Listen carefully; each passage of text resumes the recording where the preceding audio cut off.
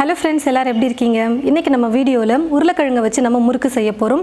அதுக்கு முன்னாடி நிறைய பேர் வந்து கேக்குறது என்னன்னு பாத்தீங்கன்னா வெறும் ஸ்நாக்ஸ் மட்டுமே போட்டுட்டு இருக்கீங்களே, வேற பிரேக்ஃபாஸ்ட் ரெசிபி, லஞ்ச் ரெசிபி இந்த மாதிரி ரெசிபீஸ்லாம் போட மாட்டீங்களான்னு கேட்டுட்டு இருந்தாங்க. அதுக்காக நம்ம சேனல் வந்து புதுசா ஸ்டார்ட் பண்ணியிருக்கோம். அந்த சேனலோட நேம் பாத்தீங்கன்னா என் சமையல் என் சுவை. சேனலோட லிங்கை வந்து நான் டிஸ்கிரிப்ஷன் பாக்ஸ்லயும் கமெண்ட் பாக்ஸ்லயும் பின் பண்ணி வைக்கிறேன். கண்டிப்பா போய் பாருங்க.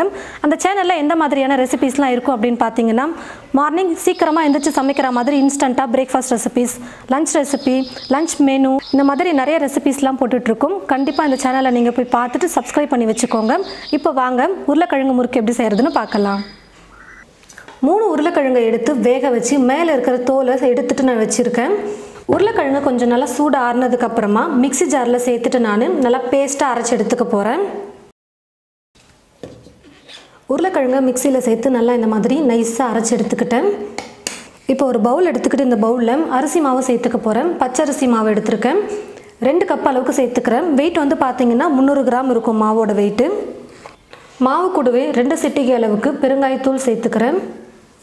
1/2 ஸ்பூன் சீரகம், ஓமம், எள்ளு இருந்தால் கூட நீங்கள் சேர்த்துக்கலாம். நான் வந்து இப்போ வெறும் சீரகத்தை மட்டும் வச்சு செய்ய போகிறேன். காரத்துக்கு 1/2 ஸ்பூன் வெறும் மிளகாய்த்தூள், உப்பு தேவையான அளவுக்கு சேர்த்துக்கிறேன். முதல்ல இது எல்லாத்தையும் சேர்த்து நல்லா கலந்து விட்டுக்கணும். எல்லாத்தையும் சேர்த்து நல்லா மிக்ஸ் பண்ணதுக்கப்புறமா எண்ணெயை வந்து நல்லா சூடு பண்ணி எடுத்து வச்சுருக்கேன். நல்லா சூடாக இருக்கிற எண்ணெயை 3 ஸ்பூன் அளவுக்கு சேர்த்துக்கிறேன். எண்ணெய்க்கு பதிலாக நீங்கள் வெண்ணெயை கூட கொஞ்சம் உருக்கி நீங்கள் சேர்த்துக்கலாம். இப்போ இது கூடவே அரைச்சி வச்சுருக்கிற உருளைக்கிழங்கை சேர்த்துக்கிறேன். எல்லாத்தையும் சேர்த்து நல்லா கலந்து விட்டுக்கலாம்.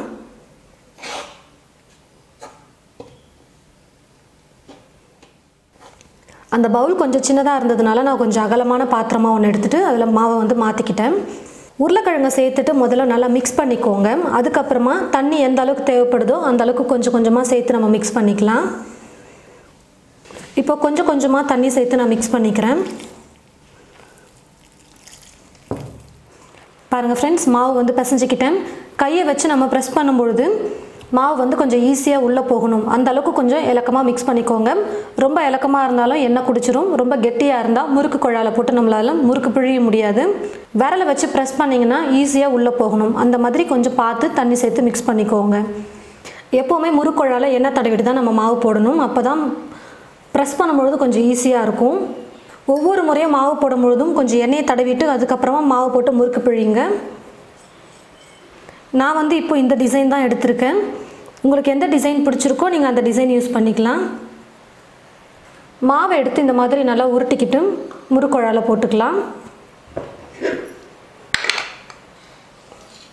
இந்த மாதிரி ஒரு கரண்டி எடுத்துக்கிட்டு கரண்டி திருப்பி வச்சுட்டு இதுக்கு மேலே எண்ணெயை கொஞ்சம் தடவிக்கிறேன். முறுக்கு செஞ்சு பழக்கம் இருக்கிறவங்க ஒரு சிலர் வந்து எண்ணெயிலே வந்து முறுக்கு பிழிஞ்சுக்குவாங்க. பழக்கம் இல்லாதவங்க இந்த மாதிரி கரண்டியில் முறுக்கு பிழிஞ்சிட்டு அதுக்கப்புறம் எண்ணெயில் போட்டுக்கலாம்.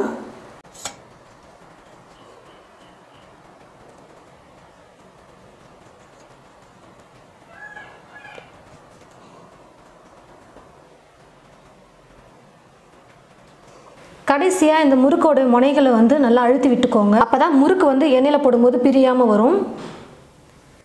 கடாயில் எண்ணெய் ஊற்றி வச்சுட்டேன். எண்ணெய் வந்து நல்லா காஞ்சிருச்சு. இப்போது கரண்டியில் பிழிஞ்சு வச்சுருக்கிற மாவை எண்ணெயில் போட்டுக்கலாம்.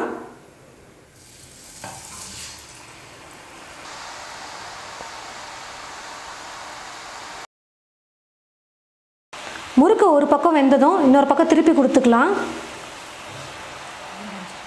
பாருங்கள், இந்த முறுக்கு முதலே போட்டதுனால நல்லா வெந்துருச்சு. முறுக்கு நல்லா வெந்துருச்சுன்னா எண்ணெய் வந்து கொதிக்கிறது அடங்கிடும். இப்போ இந்த முறுக்கு வந்து நல்லா வெந்துருச்சு. நான் இதை எடுத்துடுறேன். பாருங்கள், எல்லா முறுக்கும் வெந்துருச்சு. இப்போ நான் எடுத்துக்கிறேன்.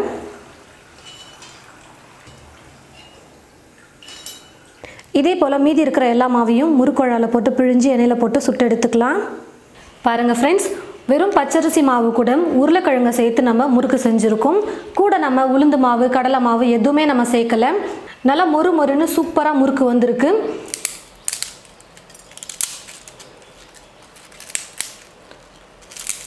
பாருங்கள், எவ்வளோ நல்லா மொறு மொறுன்னு உருளைக்கிழங்கு முறுக்கு வந்திருக்கு. சாப்பிடும்போது அந்த அளவுக்கு நல்லா சூப்பராக கிறிஸ்பியாக இருக்கும்.